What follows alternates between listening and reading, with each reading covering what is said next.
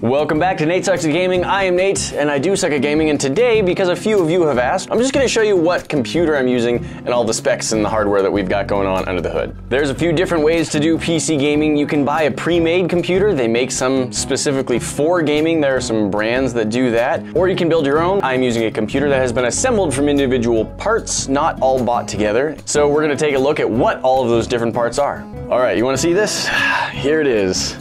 Bam, that's my gaming computer. It's small and we're overclocking it a little bit, but it's pretty powerful.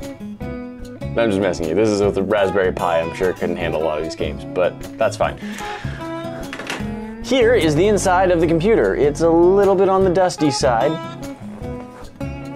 That's okay, it still works.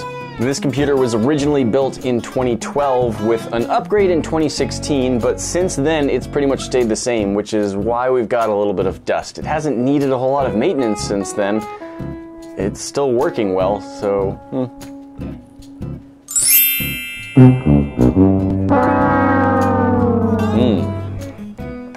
Gross. We're running on a Gigabyte brand motherboard, full ATX mid-tier. It's not the highest quality stuff that's out there, but it's easily powerful enough to run the hardware we've got attached to it. Now behind this slightly oversized cooling unit, we have an Intel i7 chip. It's a quad-core processor, Skylake. Again, it's not the fanciest, newest, or top-of-the-line processor, but it's plenty for what we're doing with it. Down here at the bottom, we have an 850 watt power supply. That's more than we need in case we wanted to upgrade to having multiple graphics cards. Just off to the side of this heatsink, we've got two G-Skill RAM sticks. Each one is 16 gigabytes, giving us 32 gigabytes of RAM. There's slots for two more, but this heatsink is actually large enough. The fan is in the way of where one of the sticks would go, so we're limited to just the two because we can't put in four.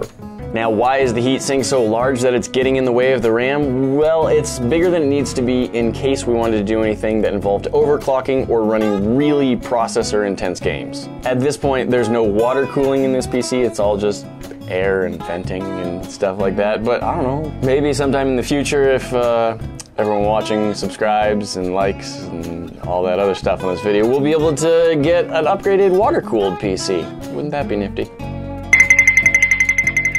Moving on to the graphics card, we've got an Asus Strix graphics card with full RGB capabilities.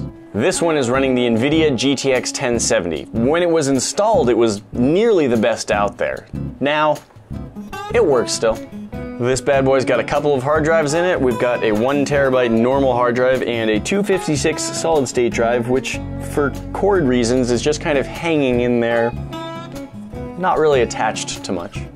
Up here at the top, we've got a couple of CD drives. That's right, 2 of them, because back in 2012, that was actually useful to have. All of this is housed in a Corsair mid-tower case. Something nifty about this case, there is a fan speed control built into the top of the case.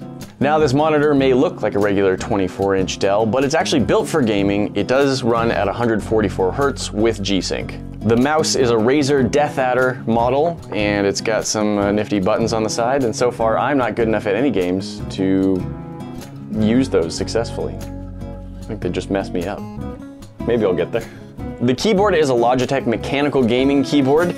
It does light up, but it's not RGB, just the one color, and mechanical keys obviously is better for faster response time in some games.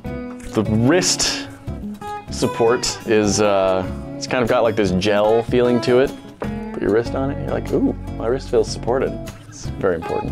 In most of the videos, I'm also wearing these headphones. They are Sony WH-1000X M3s. Noise-canceling headphones. They work pretty well. They're comfortable if I'm not wearing them for too long. These headphones do have a headphone jack, which lets us plug directly into the computer in case you don't have Bluetooth on yours. And in case we're not using the headphones, we've got a couple of Bose computer speakers sitting here on the desk. There you go, that's the rig I've been using. If you've got any specific questions about it, let us know down in the comments and we'll fill you in. Oh, also, this is the gaming chair. It's a chair made for office use. Quite comfortable. I think it was 20 bucks at a thrift shop. It's a good deal right there. Guys, thanks for watching. We'll see you next time.